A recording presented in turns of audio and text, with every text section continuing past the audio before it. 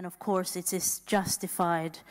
by the framing of the situation as a security threat, so the securitization of this border and the framing of it as a matter of illegality and irregularity, rather than looking at it as a humanitarian issue for great concern. So, as I mentioned, I wanted to just briefly address how we could suggest that the framing of this situation, in combination with the striking absence of data and reliable information,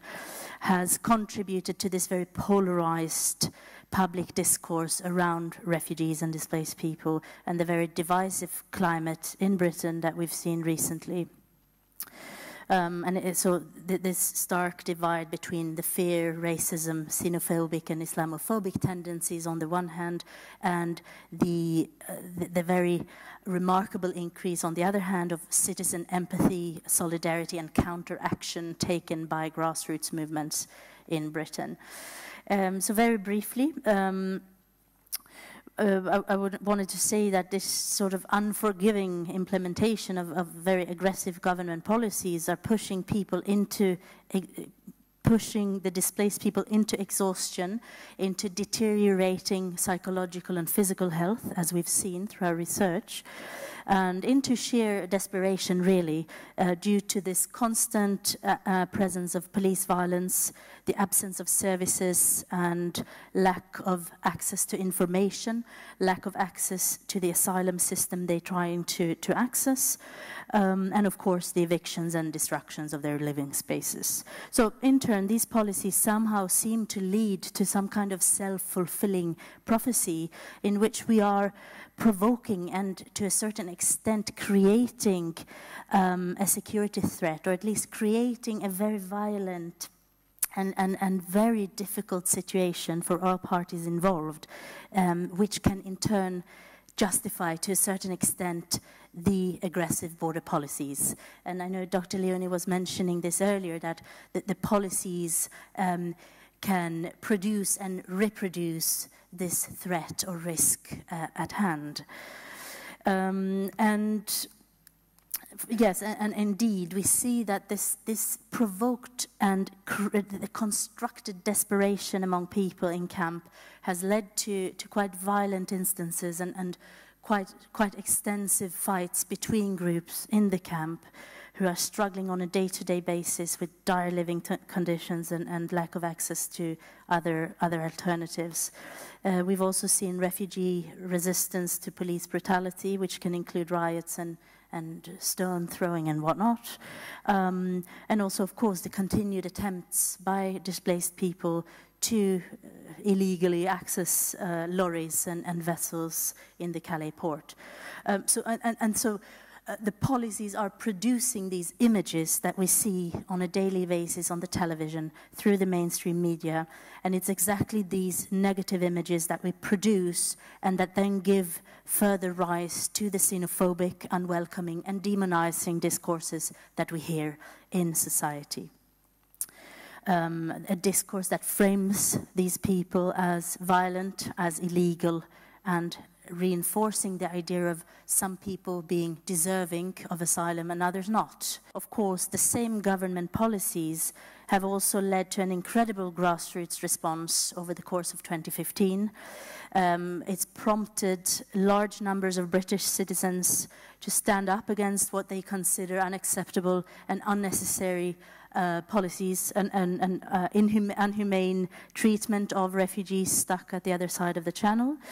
Grassroots have mobilized in large numbers to fill gaps in service provision due to the striking absence of international NGOs, the absence of UN agencies, and of course the absence of meaningful government support from both sides, French and British. So just to give a couple of examples of this positive reaction that the aggressive policies have prompted, we've seen the establishment of a new charity called Help Refugees, which has raised hundreds and thousands of pounds in aid, has set up a warehouse where immense amounts of clothing and donations are sorted, where a community kitchen has been set up, preparing hundreds or at least actually thousands of meals and food parcels every day. And importantly, also working closely with refugee community leaders on designing this aid program, as it were, which I wish I could go into further, but it's slightly outside of the scope. But it's something certainly to look into, the refugee-led initiatives growing in the Calais camp. We also see, so again, the absence of the usual suspects, the usual NGOs and the usual UN agencies that are not there. We also see the emergence of the so-called Refugee Youth Service, which is a grassroots movement established by British people to track and monitor unaccompanied minors and provide them with any support they can, working on minimal resources.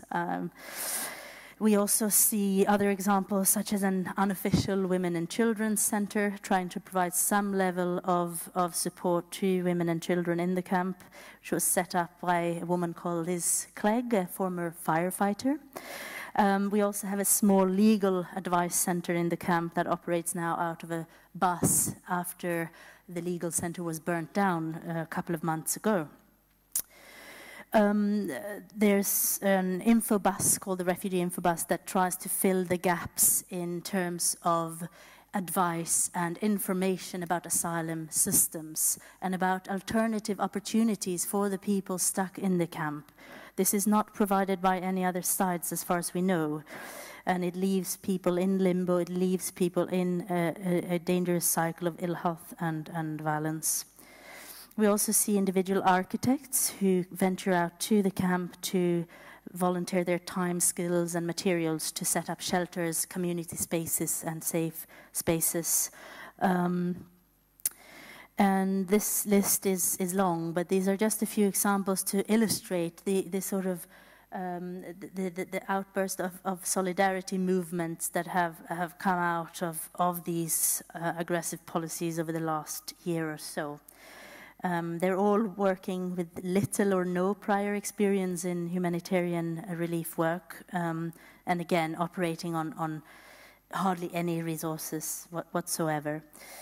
So I think, in short, what I've tried to illustrate somehow here, it was that I think the Calais transit point is a really important example of how the government's framing of the refugees as a security threat and the subsequent securitization of borders and the unforgiving policy implementation has contributed to this very polarized response from citizens, which is not helpful in any way, whilst also leaving thousands of people in limbo, trapped in absolutely deplorable conditions in Calais. Thank you very much.